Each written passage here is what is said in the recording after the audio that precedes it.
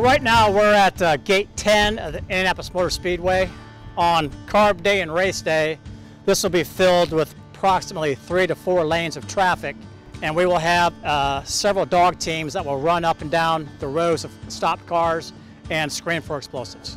So what we're looking for is obviously your traditional explosives, dynamite, TNT, black powder, anything like that. We also screen for guns.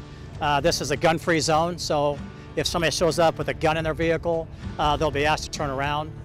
We are tasked with screening approximately 3,500 to 5,000 vehicles with the dogs from approximately 4:30 a.m. to roughly noon.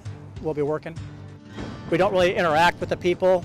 We want our dogs focused on the vehicles, so pull up, turn your car off, and just wait there. Typically it takes about 3 to 4 minutes to clear a chute of cars before you bring in the next, so it's not very long. So just be patient, and that's pretty much it.